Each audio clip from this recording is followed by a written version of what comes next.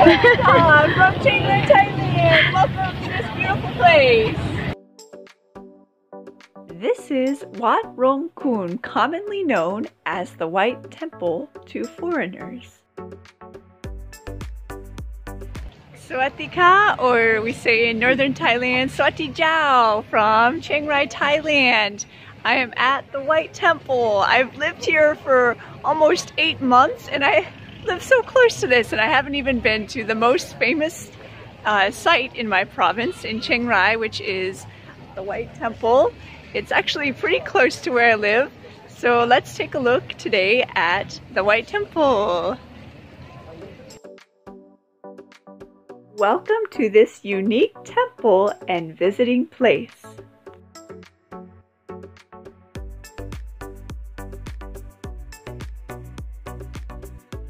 One ticket for foreigners costs 100 baht, which is about $3 US.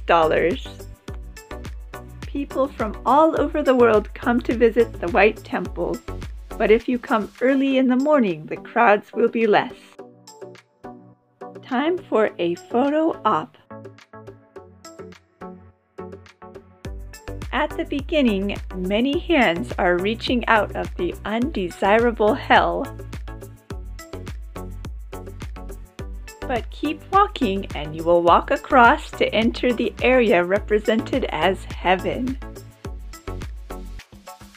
While most temples in Thailand have many colors and gold, this temple is truly unique.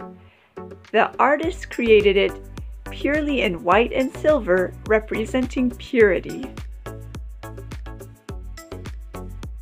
Hello, Amor and Charlene. How do you like the White Temple? It's great. It's great. Oh, too bad about Tita Gigi. She cannot come in. She's out there. Hi, Tita Gigi. She does not see us. She cannot come in because she is not wearing pants. So when you come to this temple, make sure to wear something that goes below your knees. If not, you can also borrow from here or buy. But it's a good idea to come prepared and also cover your shoulders. If you would like, you can write your wish on a silver leaf to hang for good luck.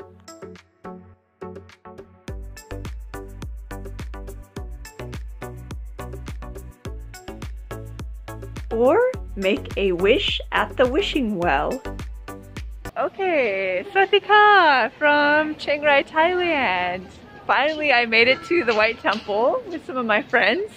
And actually they said that the most important, exciting sight is this golden bathroom.